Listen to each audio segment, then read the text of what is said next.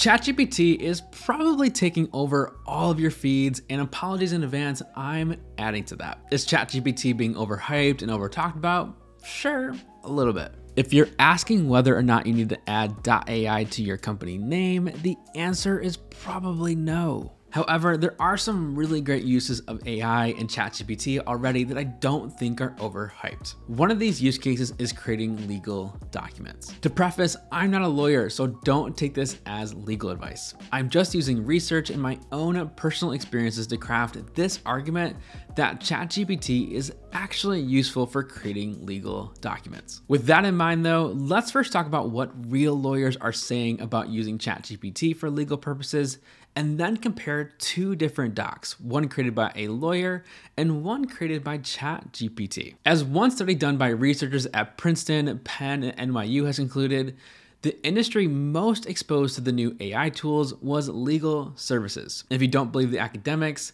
economists at Goldman Sachs have estimated that 44% of legal work can be automated. So it's pretty clear that AI is and will have an impact on legal services, specifically for creating standardized docs. According to an interview done by Wired, in one large law firm, 25% of a team of lawyers use ChatGPT every day, and 80% of the lawyers use it once a month or more. From what it seems like, ChatGPT can save a lot of time in creating documents and summarizing legal documents. So instead of having to type everything out or read everything line by line, ChatGPT can shorten the time a bit. Now, ChatGPT isn't going to create final documents usually. It's just going to act as a starting point for documents because, as some legal experts have said, AI can hallucinate. Or in other words, it can make information up or give false information based on the information it has available. All of these AI tools are dependent on what information it has available to them.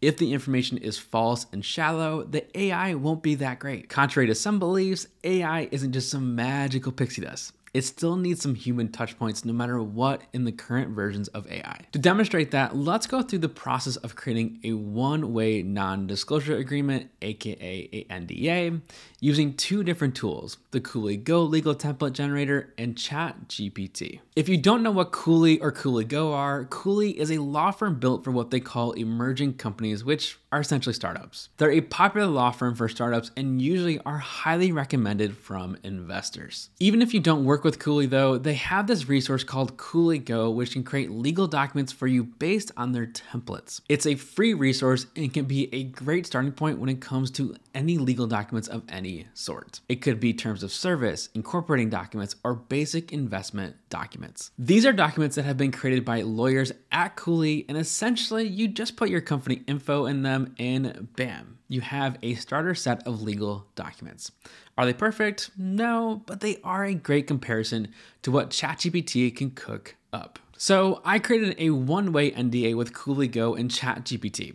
This agreement basically says that whoever you're talking to can't share private information about your company. This type of document is usually for contractors you might be working with at some point. Cooley Go has a standard template for this, so I grabbed that off their website and then went to ChatGPT and put in the prompt, create a one-way non-disclosure agreement for StartStation LLC into ChatGPT. If you want to see the actual documents yourself, you can see them in the description of this video. Let's compare them just a little bit. Right off the bat, it's pretty clear the Cooley Go document has a little more to it than the ChatGPT document just based on length and the type of language used. It's definitely more legalese in the Cooley Go document. This doesn't necessarily mean it's better, it just has more to review and maybe ideas that you could implement into the ChatGPT document if you like aspects of that one better. Again, I'm not a lawyer, but there were a few aspects of the Cooley Go document that ChatGPT did not include at all that might be interesting to include.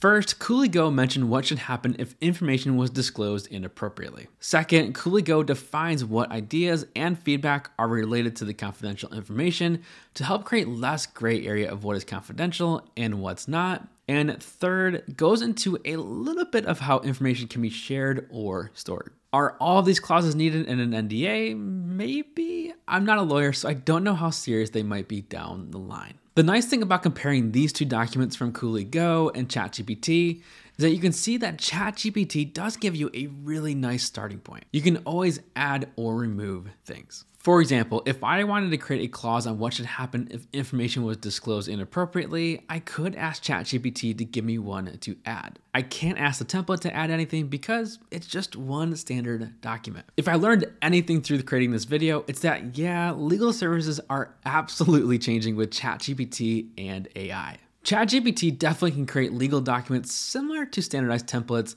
that law firms have shared for many years. The biggest difference being that an average human being like myself can now add clauses a little easier or even start to catch any issues in a legal document. Either way, if you're using standard templates like the Cooley Go template or legal documents created by ChatGPT, you still want them reviewed by an actual person, an actual lawyer. By having these templates or ChatGPT create a legal document, you save yourself a lot of time as lawyers do not have to bill for the time creating these documents. Maybe they bill for an hour or two to review though. In some ways, it's the best of both worlds. You can create custom legal documents and spend significantly less than you may have had to before ChatGPT. It's high quality documents without the high price tag. If you found this video helpful, I would love it if you can give it a like.